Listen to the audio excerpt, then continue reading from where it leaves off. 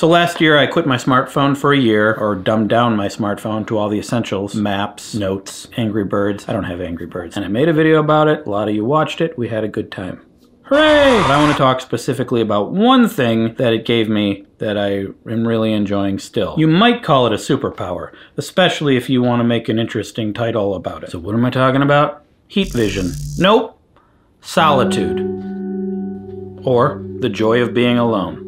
And I'm not talking about solitude! I'm not talking about 100 Years of Solitude. That's my favorite book, but my version has much less tragedy and lots of people with the same name. About the same amount of bananas, though. I eat a lot of bananas. No. The comfort in being alone, feeling alone, letting your mind wander. Now, I've actually had this ability before. Before the internet became such a big deal, a lot of people spend a lot of time just in their own heads. And I especially got comfortable on my own when I moved into an apartment by myself, the first apartment for this YouTube channel. Kids, I think if you have the means, living on your own can really teach you a lot about yourself. I enjoyed all my roommates, and I'm still friends with them, but I think living alone was one of the best things I did. Now, it's not like I was able to do this because I had a lot of money. I did not, and in fact was taking a big risk, but I did find a super dirt cheap apartment. Just happened to be above a bar, so that's why it was so cheap, but also it happened to be my favorite bar, which was great, but also not great for my health. Anyway, I was forced to take care of everything myself. The mess around me was my mess. No excuses. I got comfortable finding my own ways to enjoy myself, like Portal. The game Portal is really good, but also I just had quiet moments of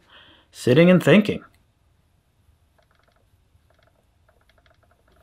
And perhaps because I lived alone for so long and realized I could enjoy life by myself, I think it made me better as a partner, as a husband. Anyway, I gained that skill back then, but I kind of lost it when I got a smartphone. I remember when I first got a smartphone telling my friends, it's like you're never bored. It's awesome. You're waiting in line for something, you have something to do. I thought that was amazing, and the world was forever changed for the better because of that. I was so wrong. It's so stupid now that you have to remind yourself of the value of being bored. That was never a problem before. There was too much boredom. And it's not like I lived in the Stone Age. We had TV, we had the internet. Imagine how boring it was before TV.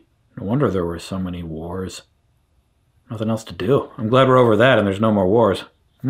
Anyway, maybe at that time it was just the right amount of boredom, and then the smartphone pushed us over the edge into a mental health minefield. We got Steve Jobbed in the worst way. I mean, okay, my dog is itching herself down here. Hey, bunny, come here. I was just in the middle of saying how the smartphone is not so bad.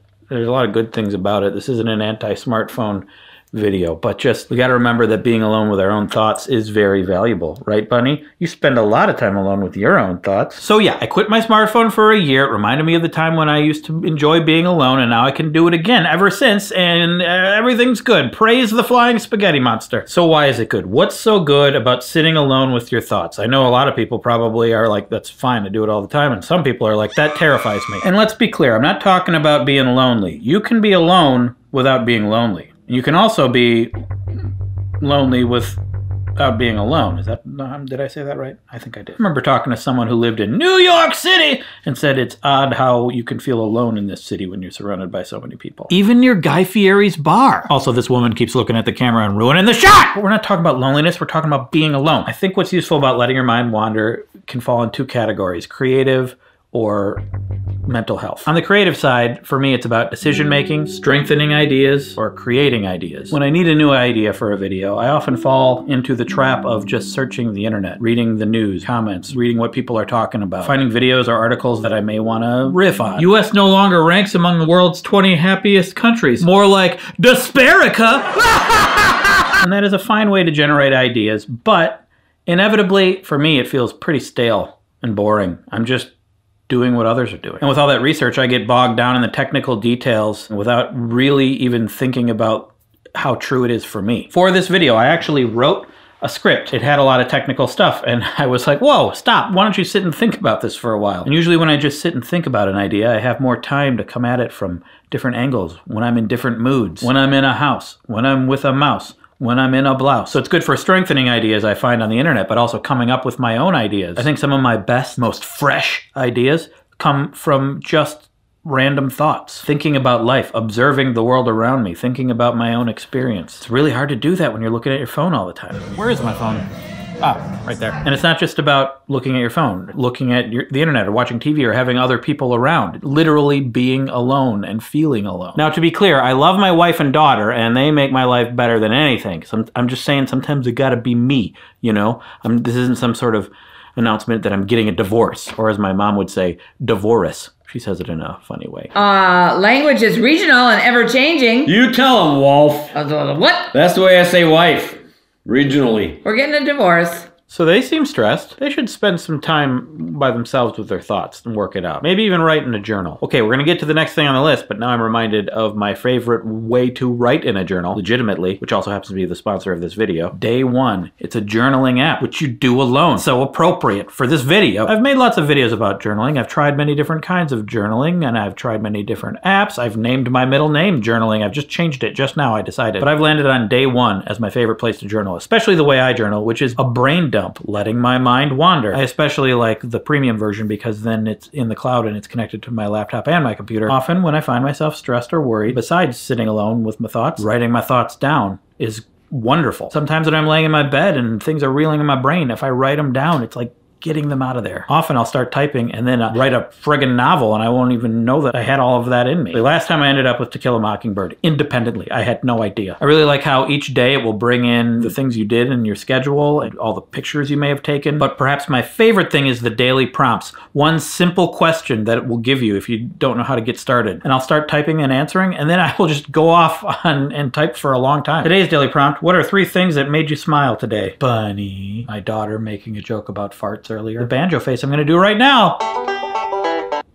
I can take a picture of myself to commemorate the moment, start typing that up and see what else I end up typing. And you can set up different journals if you want to chronicle a family trip, or the process of building a birdhouse, or every time that you eat pizza. You can have a whole journal of restaurant reviews so you don't forget about that awful Jack in the Box you went to in Vegas that one time. You get 2 months free of the premium version if you go to dayoneapp.com/Wheezy and use code Wheezy. It's linked right down there. dayoneapp.com/Wheezy. Code Wheezy to get 2 months free of the premium version. Just start dumping your brain into your journal. Thank you, Day One, for sponsoring. Now back to the show. And then there's decision making, which I put in the creative side, but it's actually kind of its own thing because it kind of fits both in mental health and creative. See, this is why a script is a good thing. I've always had this tendency in my life to not be quick with decisions. I'm pretty slow and I actually annoy people in this way. But I often require sitting and thinking and weighing the pros and cons of things. I literally do not know what my preference is sometimes. Well, we better go this way because then we're going to lead down that path, we're going to lead down that path. And usually there isn't really a right decision, and I know that. It's just I need time to think about what I truly want. Kind of like the Ents in Lord of the Rings. We never say anything unless it is worth taking a long time to say. Yeah, I've always thought of myself as a giant tree. Not really like a focused pros and cons list, just like literally just sitting and thinking for a while. Going off on tangents. I love going off on tangents. Hang on a second. I think the coffee's done.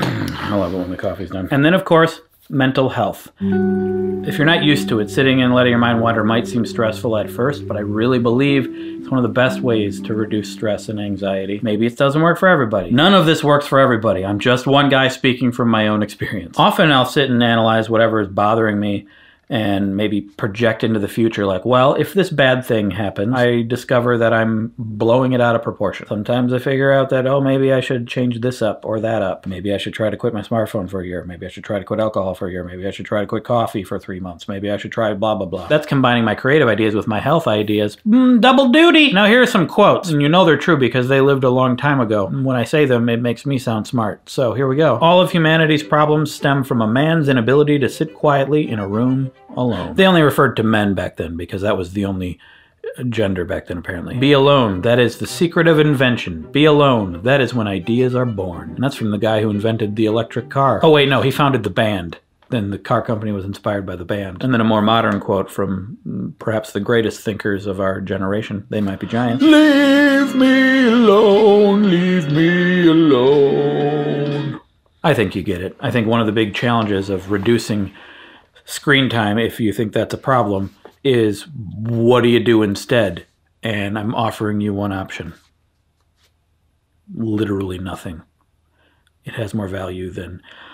I think many of you think it does. Maybe it would help to think of yourself in an RPG and you're in the hotel and you get in bed and you're reinvigorating your hit points and magic points and dexterity. I don't know. You don't lose dexterity in these games. I'm an idiot. I'm gonna go sit alone, think more about RPGs so that I have them on call in my brain better next time. No, I'm not. Thanks for watching. There you have it, folks. Or as my wife would say, folks. Language is regional.